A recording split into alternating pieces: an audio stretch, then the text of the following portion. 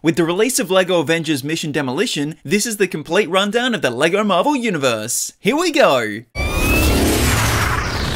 The Silver Surfer, who has a very Marvel name, like Sue Storm, Stephen Strange, and of course, J. Jonah, Jimmy, Jason, Jackson, Jordan, Jasmine, Jordan, Josephine, Jessica Jameson, Jr., is surfing in the sky, only to be shot down by Dr. Doom to the level where you're supposed to be surfing at. This shatters his board into multiple cosmic bricks, which Dr. Doom and Loki plan to use to low-key create Doom on Earth and take control of the world. The evil hire other evils to retrieve the bricks, while a hero hires other heroes to get them first. Okay, people, let's go to work. Let go of me, bub. He's one of the good guys, even if he doesn't smell like one. Team villains win and build a Doom Ray. Or so Doom thinks. The trickster Loki has tricked Doom into building a device to mind control Galactus to eat Earth for breakfast and Asgard for lunch. He'll probably skip dinner after that. There's a lot of calories on Earth alone. I mean, imagine how many donut shops he consumed. Every hero fighting against the threat won't be enough, but every hero and every villain might just be, or should I say, definitely, defeating Loki and Galactus and rebuilding the Silver Surfer's surfboard, which maybe he'll use to actually catch a wave.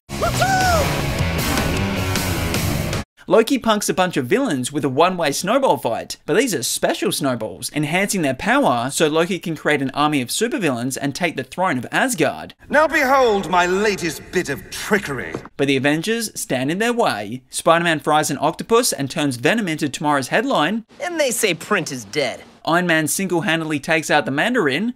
Literally, Iron Fist and the Hulk play baseball with Abomination before the Avengers assemble to defeat Loki. Phew, God! Hate that guy. The Avengers must reassemble because there's a surprise party, and the surprise is that Ultron has taken control of Iron Man thanks to the help of Yellow Suit Ant-Man. So the Avengers call in Red Suit Ant-Man for a small favor. I am very funny. Don't forget to like, subscribe, and share. It's a good one. While the two tiny superpowers fight inside Iron Man's armor, the Avengers battle Baron Strucker, who's assisting Ultron's master plan of taking over the world and in return getting to rule Australia. Crikey. Tony is freed from Ultron's control thanks to lightning from Thor's hammer. The Pixar character had nothing to do with it, nor was it a stormy day. Then Stark upgrades to a bigger Iron Man suit, and with the Avengers defeat the artificial intelligence, turning it into an ice machine. An ice machine? Really? And the Falcon will get to join the team next time, because he's just joined the team. Kang the Conqueror is trying to conquer the universe by stealing parts of it from different eras in time and creating a world called Chronopolis. But the Avengers, Guardians of the Galaxy, and other heroes liked where their cities were, so they fight their way through the different sections to get to the baddie with a ship in the shape of a sword. These sections include, but not limited to, Anakin's Nightmare, Narnia, Under the sea. Back to the Future Part 3, Black and White, and Shrek's house. This place gets weirder by the day. After taking in all the sides, the heroes battle Kang, who's sized up and used his ship as a weapon. But he's no match for the heroes who use the proven method of teamwork to win the battle and restore everything back to the way it was. Or so they think. It's the Guardians of the Galaxy's turn to save the day, but before they can, they have to save themselves from Yondu and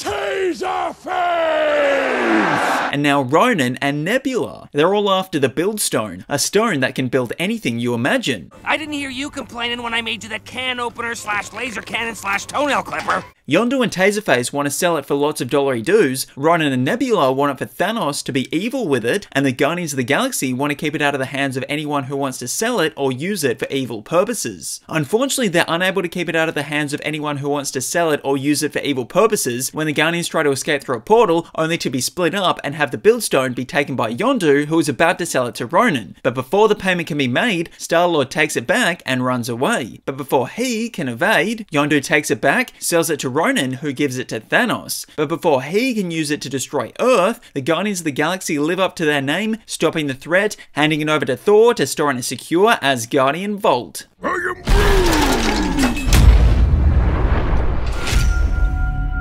What if the Marvel Cinematic Universe, but LEGO? Thanos just lost to Space's mightiest heroes, so how will he fare against Earth's mightiest heroes?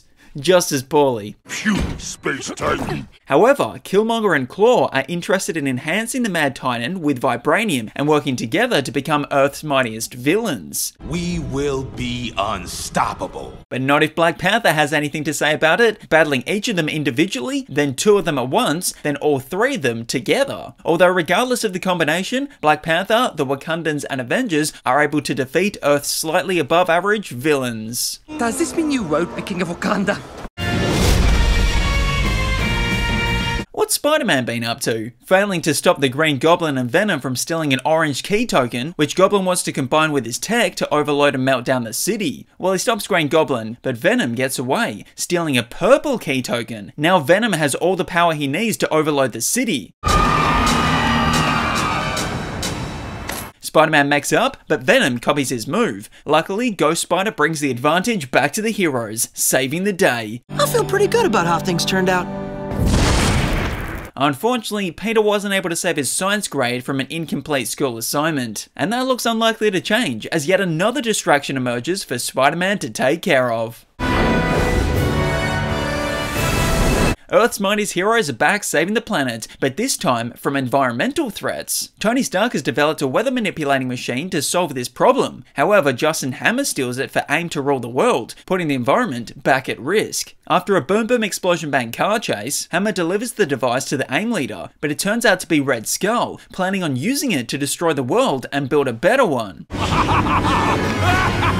Justin may be evil enough to sell stolen goods to an evil organization, but he's not evil enough to sell it to someone even more evil than him, so he refuses to hand it over. However, the evilist takes it off the evil anyway, so the evil teams up with the heroes to stop the evilist. I'm certain I could save the world myself, but it might just be easier if we do it together. The Avengers team divide up into smaller teams and set out to destroy the 3 weather towers before the villain with a red skull activates them and causes worldwide destruction. We'll blow up the weather tower and be back at Avengers Tower for some lemonade by the pool in no time. 1 down, 2 to go. 2 down, 1 to go. 3 down, how many were there again? Oh yeah, 3. So 3 minus 3 equals, carry the 4, multiply the carrot. Oh, they got them all. Oh wait, no, Red Skull created another one. Luckily, Captain Marvel is passing through the galaxy, passing through the new device to save the day, week, month, well probably just the day to be honest. There's plenty of villains out there ready to enact their evil plans. For all we know, Loki has something sinister up his sleeve.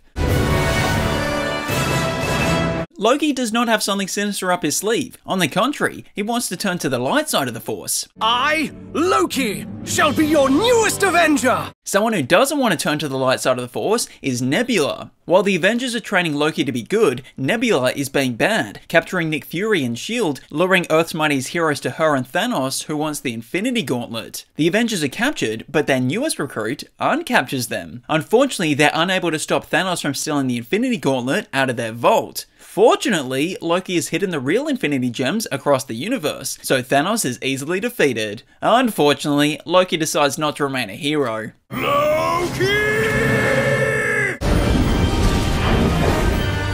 Thanos and Red Skull have Scott's time travel van. Why does it continue to make that infernal noise? So they use it to pick up other villains out of their time to do evil things. With some of the Avengers' biggest threats teaming up, Earth's mightiest heroes realize they have to power up. They do this with bigger Iron Man suits, bigger Ant-Man, and bigger donuts. I was saving this for a snack. The heroes have defeated all these villains before, but they haven't defeated them all at the same time. Until now, shrinking them down to the size of their cold hearts.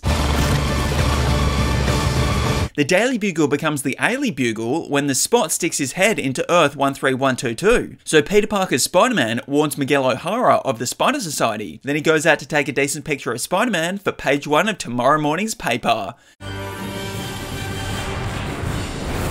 Red Skull is back having another go trying to take over the world, but it's once again not successful. However, it wasn't the Avengers who stopped him, it was the Collector collecting Red Name supers, including Red Ghost, Red Guardian, Omega Red, Red Raven, Red 9, Red Stone, Red Shift, Red King, Red Riding Hood, Red Ranger, Red Leader, Red Sparrow, Tony Red, The Hunt for Red October, Clifford the Big Red Dog, The Big Red Car, Taylor Swift's album Red, but not Red She-Hulk. Oop, I spoke too soon. Typical. Now the Avengers need a tracker, so Wolverine's nose is recruited. plus the rest of his body. They sniff out the collector's base, enter, get matching haircuts, get split up, get reunited, unpackage the collector's collection, astronomically devaluing them, tell Santa what they want for Christmas, defeat the collector, then celebrate over some freshly made pancakes. It's weird how they call cakes cooked in a pan pancakes, but they don't call cakes cooked in a tin cakes. Spider-Man's behind this, I know it! Let me know in the comments what your favorite type of cake is. Hello, it's a simple question. The Avengers battle the Frightful Four, except there's only 3 of them, so the Triangle 3? Dennis Dunphy, who has a very Marvel name, like Miles Morales, Kamala Khan, and of course, J. Jonah, Jimmy, Jason, Jackson, Jordan, Jasmine, Jordan, Josephine, Jessica, Jameson, Jr., is in awe of the Avengers and wants to join the team. Although his name should really be Clumsy Callum, because he's not very good at his damage control cleanup job. And because of this, now he's going to be late for Avengers Con. So his mate Terry suggests using a big vacuum created by Reed Richards. Only Terry is the one who controls it, deliberately sucking up the Avengers, plus Tom Brady. Then he uses a big axe he stole from the Avengers display to become Terry with an axe, or Terrax for short. 5 minutes later, Dennis suits up in his War Thor Devil costume and warns the rest of the Avengers of the danger. Oh, they got sucked up too. The survival of the world rests in the hands of Demolition Man. D-Man uses his powers of Wreck-It Ralph to break the vacuum while the greatest song of 1982 plays. With the Avengers freed, they assemble and fight to defeat Terrax while the greatest song of 1984 plays. So not only does Dennis make it to Avengers Con, but he gets to go as a guest speaker as the newest member of the Avengers. Meanwhile, Deadpool and She-Hulk fight over the credits. Is this the Quantum Realm? Ant-Man, save me! And now you're all caught up on the LEGO Marvel Universe. You're welcome! That'll be $6. Let me know in the comments what your favourite LEGO Marvel movie or show is, and don't forget to absolutely obliterate that like, subscribe and share button. I'm just kidding. Only do it with enough force that it registers. I don't want any of you breaking whatever device you're watching this on.